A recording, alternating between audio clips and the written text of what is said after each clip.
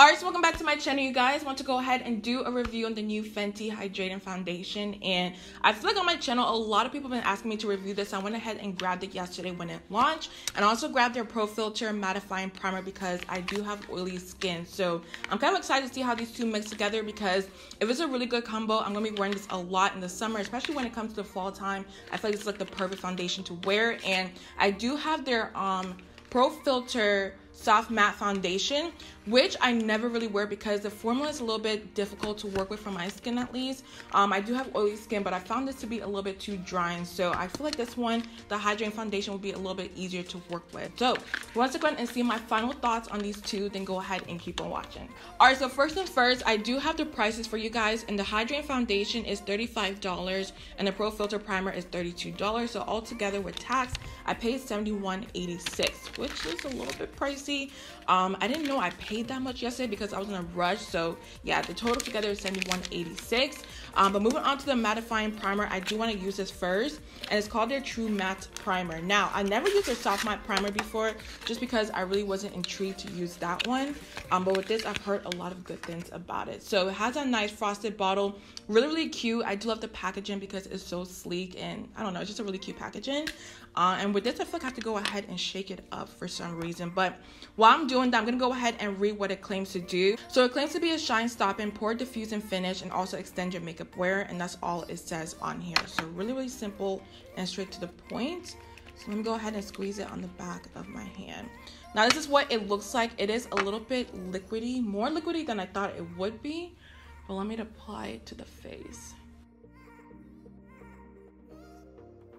One thing I will say about this is I love the fact that it doesn't leave that white cast on the face, because when it comes to mattifying primers, they usually leave a white cast because they're very, drying on the skin. But with this, it doesn't feel drying at all. It feels very like moisturizing. So I don't know, I really like this. I didn't expect for it to feel like this for some reason, but I really like the way it applies on the skin. So looking at my skin, I will say it looks very smooth, you guys. Like, my pores are completely filled in and everything just looks really nice. So I will say with this primer, you can go ahead and wear it by itself. You really don't need to wear anything with this primer because it makes your skin look really nice already. So I will give it that. But moving on to the foundation itself, I did go ahead and pick up the shade 430, and my perfect shade, you guys, would be 425. I hope one day she goes ahead and creates that shade because I feel like 420 is a little bit too light for me and 430 is a little bit too orange and red. So 425, if she ever creates it, I'll be so freaking happy. But let's go ahead and read the claims of this foundation. So it claims to be a hydrated medium to full coverage foundation for all skin tones, and it's also longwear and light as air on the face. So that is all it says on there.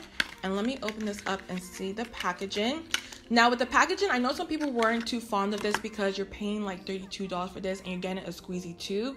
But at the same time, I kind of like it because it's different than what's out there. Their regular foundation looks just like this. You guys have seen it before. But this is what it looks like. But I do like the squeezy too. So I'm just squeezing it onto the back of my hand, and this is what the shade looks like. So in person, I feel like it's a little bit too orange and red, and hopefully it doesn't oxidize. That is my biggest thing when it comes to this other foundation. It oxidized so bad on me, but with this, I heard it doesn't do that. So I'm pretty excited to see how it wears throughout the day. But let me just apply it onto the skin.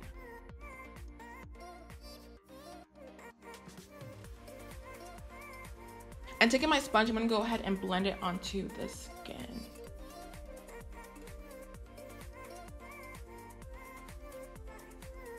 So one thing I quickly want to mention is I love the way this blends onto the skin. I feel like it has like a gel consistency to it. The way it blends, you guys, is very easy to work with.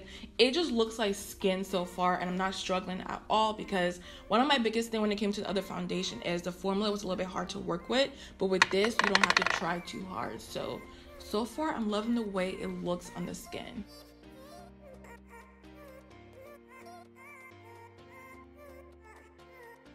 So I'm sure y'all can see on camera, but this shade is a little bit too dark for me. If you look at my chest area, it's a little bit too dark, and right now I'm at the darkest because it is summertime. So yeah, I don't know. I just wish it would come out with 425 because I feel like that shade would be absolutely perfect. But I don't know. I feel like the foundation looks really good on the skin so far, so I can't really complain. And when it comes to coverage, I will say it's a very medium to full coverage foundation because I can kind of still see my skin peeking through just a little bit. But if I do want to go ahead and build it up, I can definitely go ahead and do that. So far it's applying really well. I love the glow it is giving my skin. It has a very nice, healthy glow to the skin, and I just love the way it looks. So looking past the color, I will say I love the way it applied on the skin. I feel like it looks very nice and just glowy and just, it looks very healthy, so I will give it that. The only thing I don't like, of course, is the color. I feel like it's a little bit too red and orange on my skin. But besides that, I really have no other complaints. But moving on to the Pro Filt'r concealer, I do have it in the shade 410. I'm going to apply a little bit of this on the face. When it comes to this concealer, I actually prefer it for my eyes because it's a very nice matte concealer. It dries matte, so when you blend your eyeshadows on top, it's just so easy to work with. So I love it for that more than anything, but I'm still going to apply it on the face for you guys.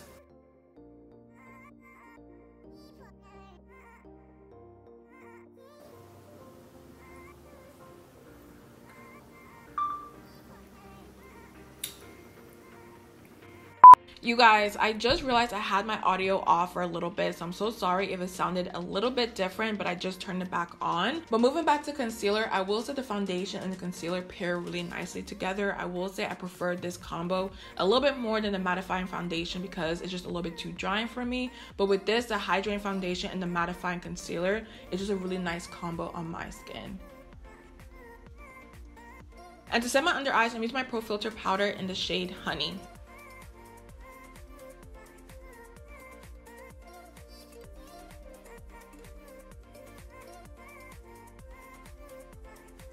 Okay, so off camera, I went ahead and set my face with the Hourglass Translucent Veil Setting Powder. Now for bronzer, I'm using my Fenty Beauty Coco Naughty Bronzer all over my face. I really don't need a lot of bronzer because the foundation is already a little bit dark, so I'm just going to go ahead and apply a light layer.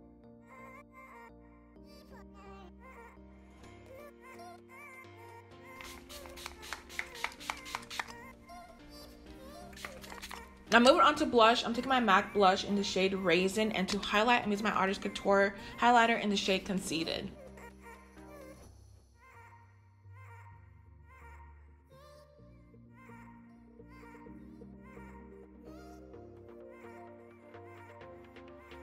And last but not least, it's the lips. I'm taking my Fenty Beauty Uncuffed and also Unveil Stunna lip paints on my lips. It's my favorite combo to wear as of lately, and I do need to get some new ones because these are running out.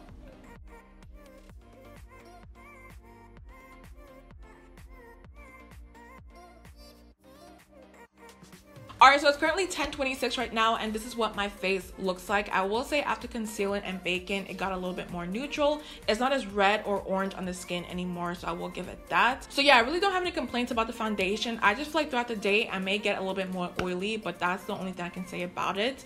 So yeah, I'm going to do an 8-hour test. I will be back a little bit later on, and hopefully the foundation doesn't oxidize or do anything too crazy. If it stays like this, you guys, I'm going to be so happy with the foundation. So yeah, with that being said, I'll see you guys in a little bit. All right, so it's currently 6:49 right now, and this is what my face looks like, you guys. Like, I am low-key impressed because when it came to this foundation, I just knew for a fact that by 8 hours, I was going to be greasy, I was going to be oily, but I feel like my skin looks like it has like a nice glow to it. Don't get me wrong, I look a little bit oily, but at the same time, I thought it would be a lot worse because it's a hydrating foundation. So I will say I'm very, very impressed so far. And also I do want to mention one thing. When it came to my face, you guys, I feel like I need to blot throughout the day, but when I go ahead and blot, nothing really came through. Like, there was no oil or transfer. It's just a really good foundation, and it may be the primer that I tried earlier, so I'm not sure if that plays a part in that. But if you do have oily skin, if you go ahead and use a mattifying primer, you should be good to go. But this combo, you guys, is absolutely beautiful on my skin. Let me go ahead and blot though, because I am a little bit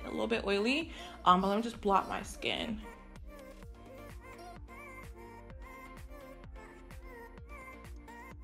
Not that most of the oil is off my face, I will say my skin still looks pretty good. Like, everything looks intact. The only thing I will say is around the chin area, it did come off just a little bit, but it doesn't look bad at all. So my final thoughts on this whole entire foundation review, I will say if you do have dry skin or oily skin, it doesn't matter. Go ahead and try it out because I feel like it works for both skin types. And if you do have oily skin, make sure you use a mattifying primer. But that's my final thoughts on this foundation review. Let me know what you think about it down below. If they do come out with a shade 425, you guys, I feel like that would be like my perfect shade. So Rihanna, if you're listening, please make sure you go ahead and come up with a shade 425 because I will be the happiest person in the whole entire world. Okay, so that's my final thoughts on foundation review. I do hope you guys enjoyed it. Don't forget to subscribe on your way out, and I'll see you guys in my next one.